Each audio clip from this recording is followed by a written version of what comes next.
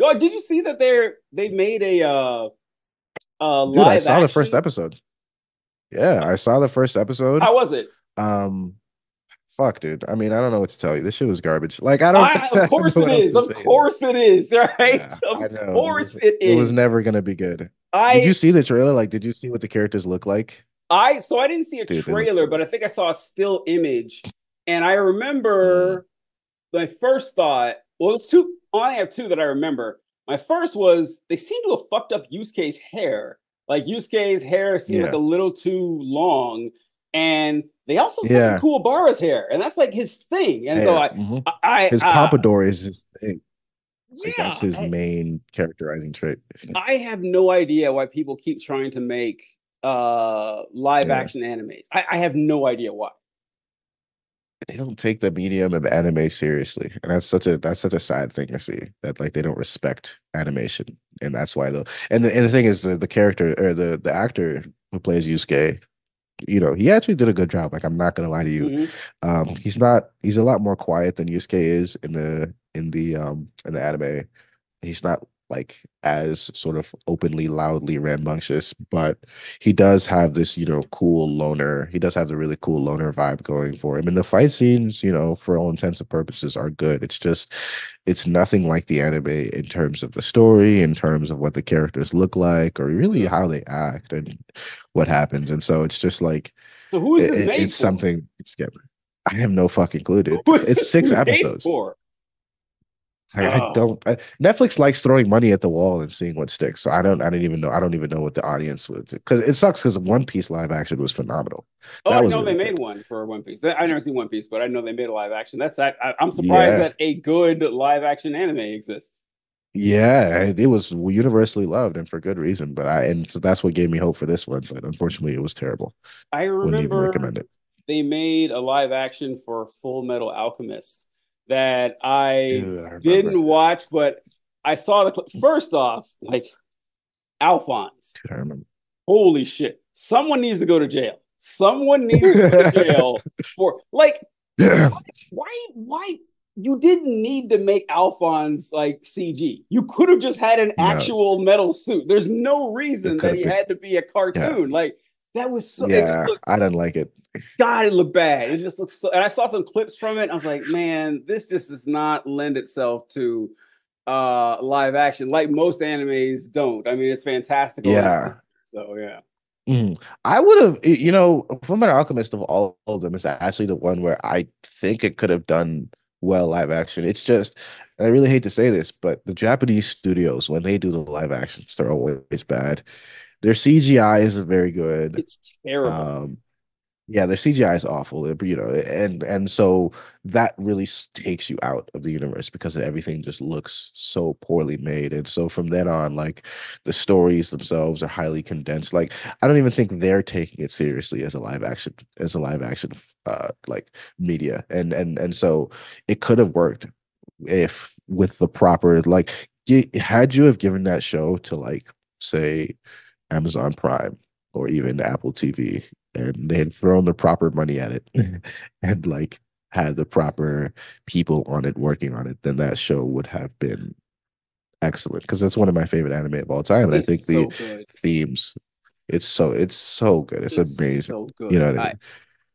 I I don't remember how I got into watching Full Metal Alchemist, but I was just captivated by the story. Just captivated. Yeah. And the dynamic between Ed and Al and the whole military Mm, aspect and then yeah. the genocide themes and it's like and like the father son Yeah. relationships and it's like man this writing is top fucking notch like no Bro, notes it, they it was killed that shit it transcends being a good anime, and, like, right enters, like, being an amazing series, like, in yes being amazing fiction in general. Like, it is so intelligently written that it's almost shocking that, and it's timeless too, because you can watch it today in the year of our Lord 2023, and see the fucking parallels with what's going on in the real world today.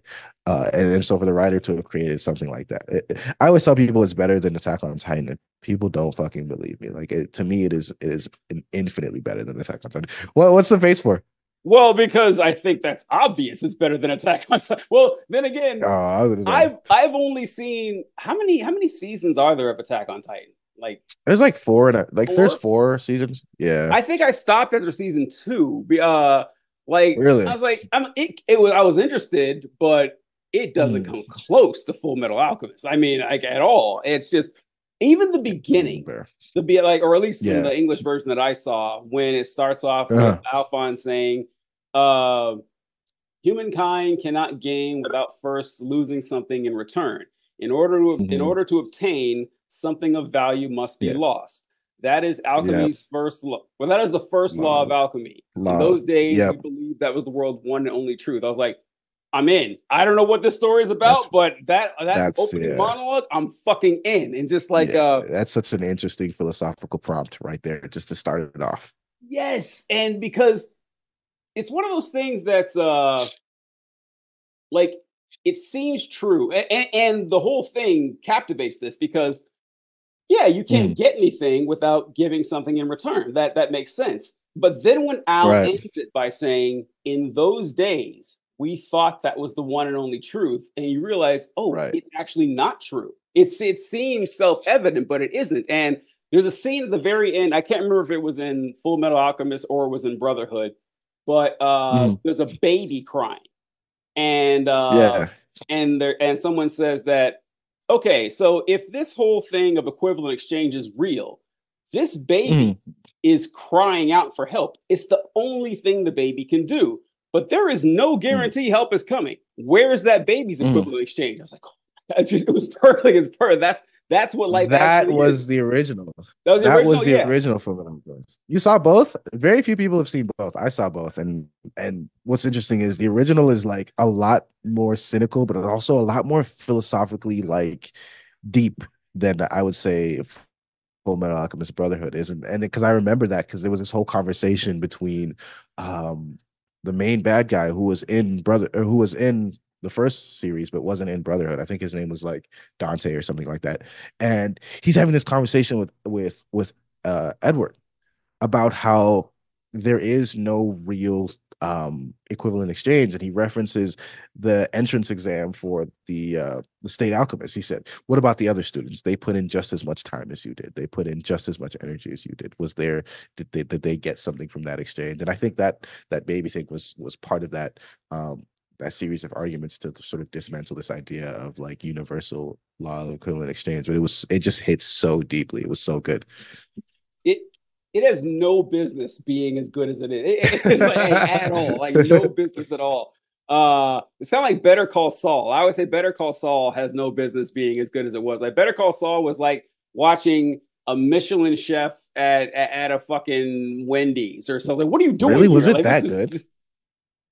I haven't seen it. I saw Breaking oh, Bad. it's I saw great. El Camino. I haven't It's seen Saul great. yet. It's so good, man. It's great. But it's not something Damn. like Full Metal Alchemist. Oh, Brotherhood or Full Metal Alchemist. One thing that confused me, and I'm sure it confused a lot of people, was the homunculus. I guess he's different shows. I forget which one, but Yeah. Bradley. I can't remember which one he is Mm, in each show, but mm. What his Wrath, I he think. is Führer King Bradley. And so when you hear Yeah. that, you're like, wait a minute, hold on. Is he a Yeah. king or is he a Führer? But it's like, oh, his first name is King. That's weird. Like, I don't know.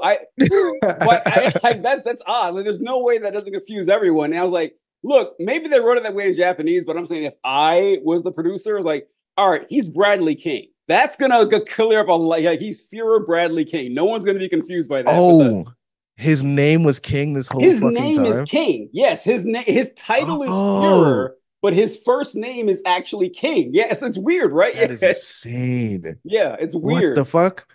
Yeah, I thought it was just two titles. That is insanely No, weird. That doesn't right? make any sense. It's it's so weird. Yeah, his name is King Yeah. Bradley. Yeah, it's so fucking odd. But yeah, I love Fullmetal Alchemist, and I love like the the bond between Ed and Al, and like the Yeah, sacrifice they're that willing really to sold it for make me. to bring their mom back, only to realize they can't actually do it, and what they Yeah, lost in the process. Like, oh God, it's so fucking good. But that yeah, wasn't even one of the topics. But yeah, hey, it was yeah. great. The relationship between the brothers really sold it for me. That's what I love to see. Like, it It's just they so had such good, a strong man, bond. and how they would do anything to save each other, and how. Yeah, right. So, did you ever watch? There was a movie called The Conqueror of Shambhala. It was a Full Metal Alchemist movie.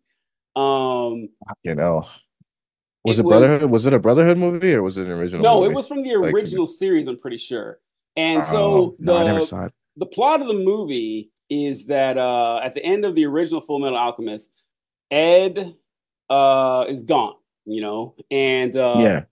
he ended up coming to our universe, and that's Hmm. where Ed is. And in our universe, it's in the middle of World War One, and Mm. we're getting. I can't remember if they explained this actually in the show or not, or this is part of the movie, but it Yeah, he turns gets sent. Like, I know in the end he gets sent to that universe. it turns out that the power they use to create alchemy in their world is drawn from the death and destruction from our world in World War One. Like that's where the power is coming Interesting. from. Yeah. And so I don't know, it's an interesting thing, but I they finally got Ed back, to the world, and I kind of like that. Like, I was a semi happy ending He for the said I boy. liked it. Yeah, it was a semi happy ending I for the boys.